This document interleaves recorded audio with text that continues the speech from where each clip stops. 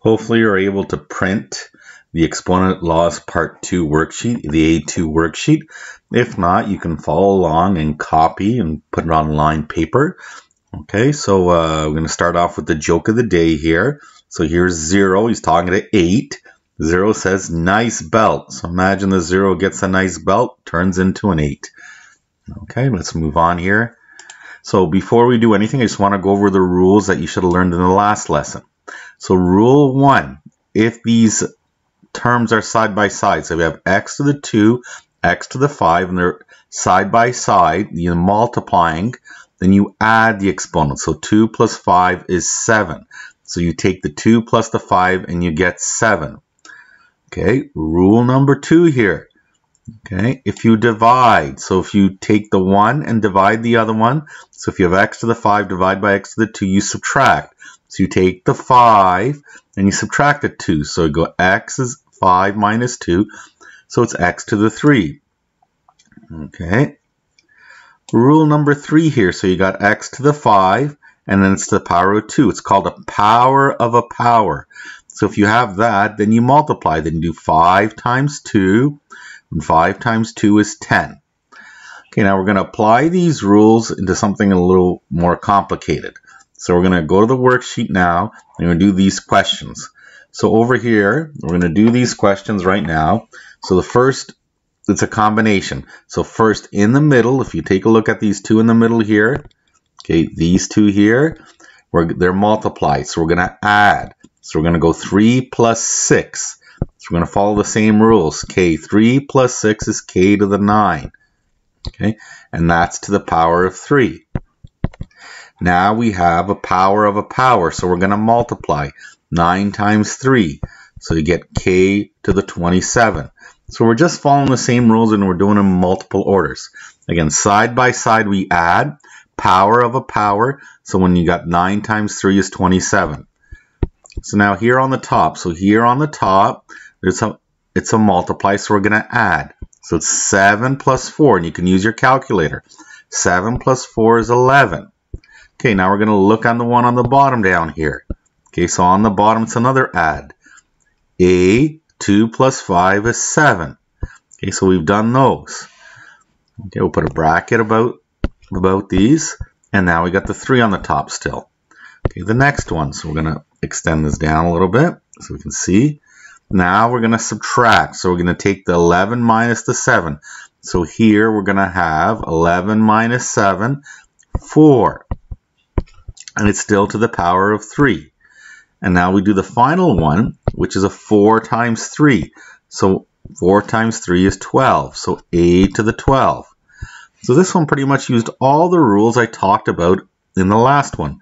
So used every single rule. We got to A12. So again, let's go over that one more time because it uses every rule. It's good practice.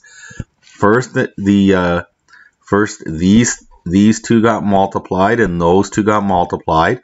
And we got 11, okay, because we added the exponents. Then we did a subtract here. So we did a subtract, and we got to the next one. Okay, and then we did a multiply to get to the last one. So I can't write multiply. We get to a multiply 4 times 3 to get to the 12. Okay, let's do an even harder one. Oh, actually, this particular one is the same. It's exactly the same question. So we're going to change it. So I'm just going to do a different one here. I'll do a to the 3, a to the 5 over a, and we'll put a to the 6 maybe here.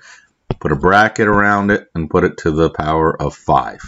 We'll do a different one. So if you have a different one there or the same one again because I made a mistake, just cross it off and do this one. Okay.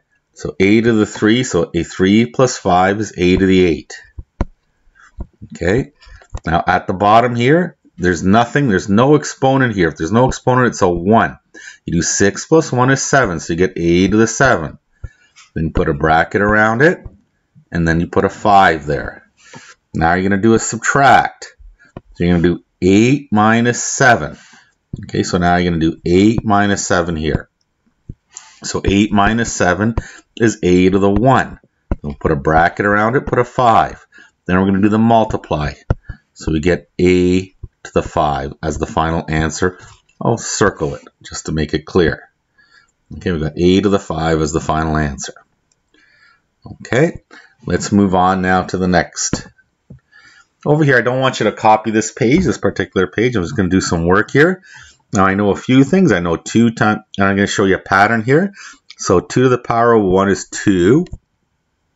Okay, 2 squared is 4. I know that. Well, that's 2 times 2 times 2 is 8. So if you look, these are just divisible by 2. So 8 divided by 2 is 4. Divided by 2 is 2. Now 2 divided by 2 is the next answer, 1. Pretty neat. So 2 to the power of 0 is 1.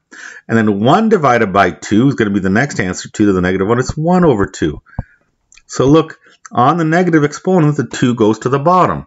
Let's see if the same thing happens over here. So 3 times 3 is 9 times 3 is 27. 3 times 3 is 9. So we're just dividing by 3. This is 3. 3 to the power of 3. Now 3 divided by 3 is 1. And this last one's 1 over 3, 1 divided by 3. So interesting, 2 to the negative 1 turns out to be 1/2. So you put the 2 to the bottom. So the negative makes it go to the bottom. 3 to the negative 1, that's 1 over 3. So the negative makes it go to the bottom. So we're going to do a little rule here, and this is on your page. Any number to a negative exponent is flipped, and an exponent is made positive. So it's going to be flipped. Either a fraction is going to be turned around, or the number is going to be put on the bottom. So now let's do these here. You got 3 to the negative 2. Okay, this one here becomes 1 over 3 squared. So basically it gets flipped. The 2 gets put on the bottom and it gets positive. Okay, this one here, 5 to the negative 3. Well, this becomes 1 over 5 to the 3. So to become positive, it goes to the bottom. Let's move on to the next style question.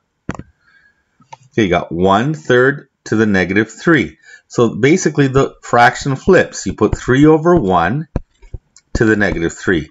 3 divided by 1 is just 3. Oh, to the positive 3, switches. Okay, to the positive 3. So it switches signs when it flips. Now it's just 3 divided by 1 is 3, so just 3 cubed. This one again flips the sign. First I'll put the equal signs there. Flips the sign. So you get 4 over 3. So it flips the, flips the fraction. So you get 4 over 3 instead of 3 over 4. And then you put a 2 there. And if you want, you can put the 2 to each of those. So if you wanted to, you can put 4 squared over 3 squared. I'm going to pause the video at this time or stop it. And then later you can open the next video.